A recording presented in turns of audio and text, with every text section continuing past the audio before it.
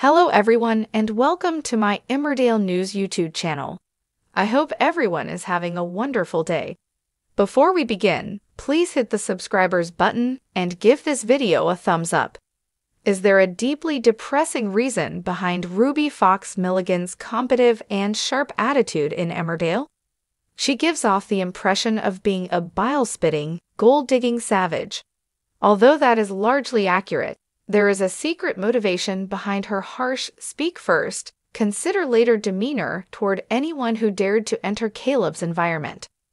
Actress Beth Cordingley shares a little bit of her character's inner workings with Metro.co.uk.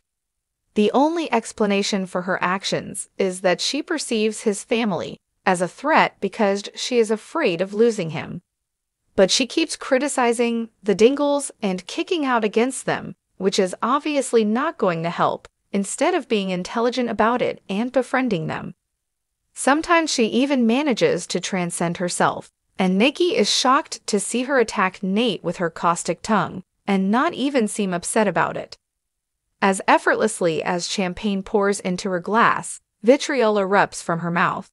She occasionally manages to outperform even herself, so Mickey is shocked to see her attack Nate and act unaffected by her poisonous tongue wounds.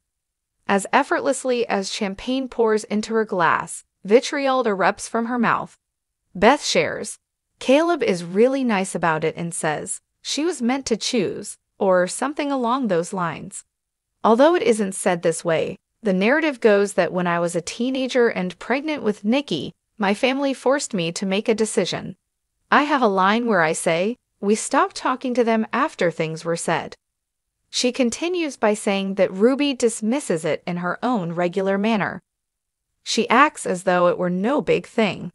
I chose you, I chose my family, she declares. There was not a doubt, I voluntarily did that. She says, she plays it down. It provides a comprehensive understanding of Ruby's character, since her prior tragedies have shaped who she is. Even if Ruby's primary intention is to please Caleb, Nikki begs her to apologize to Nate. She takes his advice, which Nate kindly accepts. The two then begin to connect after realizing how much they have in common with their separate cheating partners. She's making a slight progress in accepting a small portion of the Dingle family.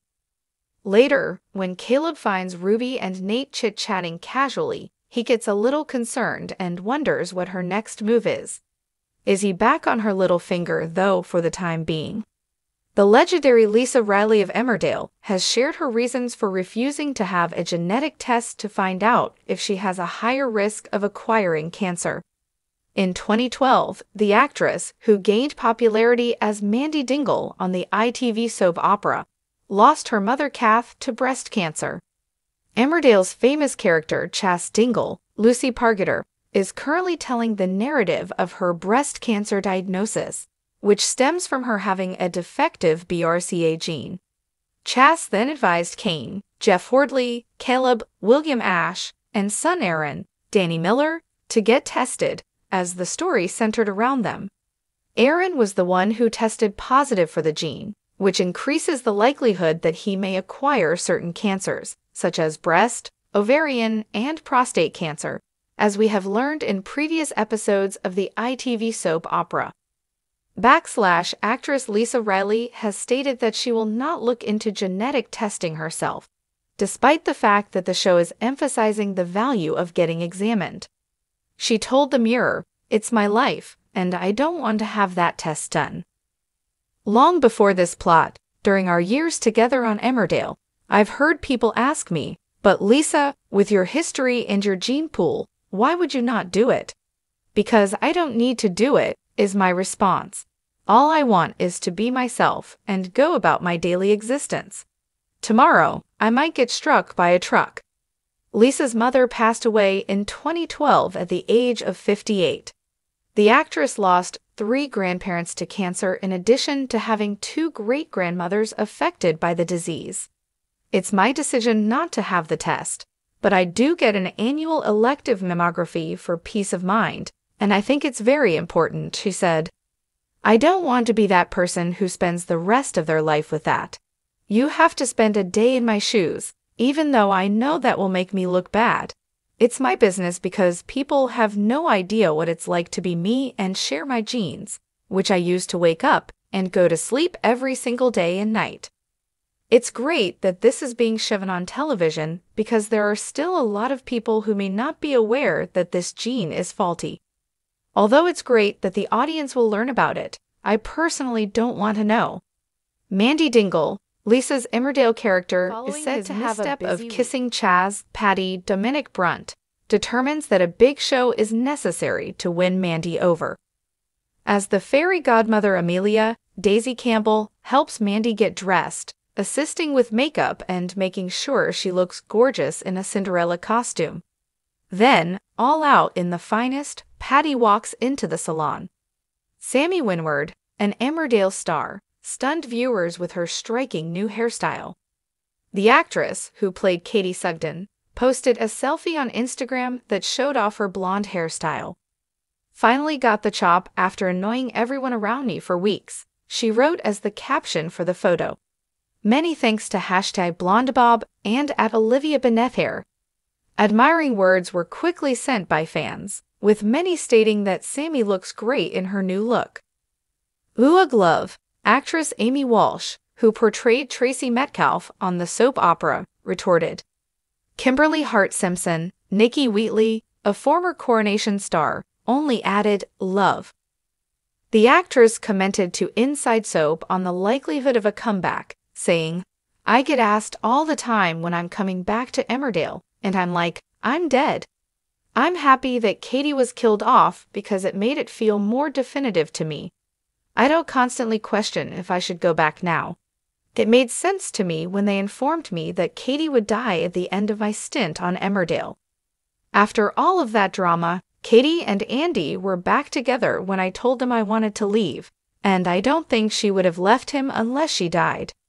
Sammy is a mother to 17-year-old Mia, whom she shares with 43-year-old football player David Dunn, her former fiancé.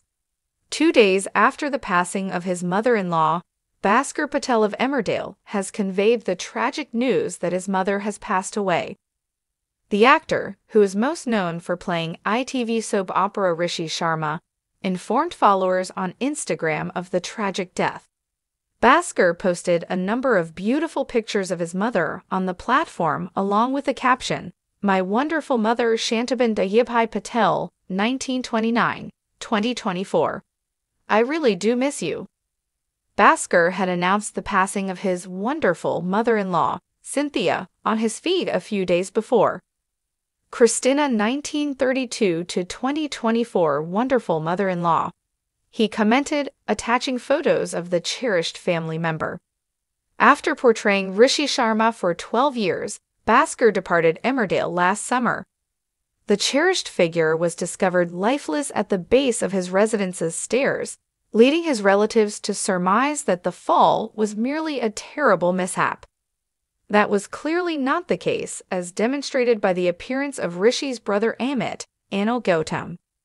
After learning that his brother had died, Amit left the scene to avoid giving the impression that he had shoved Rishi, even though he had been beside him when he collapsed. After speaking with Amit and lawyer Bill, fans began to question whether the businessman caused the fall in order to obtain some inheritance money. Regarding his departure from the show, Bhaskar told Metro.co.uk, "I'll miss working with the Emmerdale family. They are a great bunch to work with, and I learned a lot as well. It gives you a brilliant profile, and when Rishi died, the response online made me cry. Thanks for watching. If you like this video, so please don't forget to subscribe my channel and don't miss any update."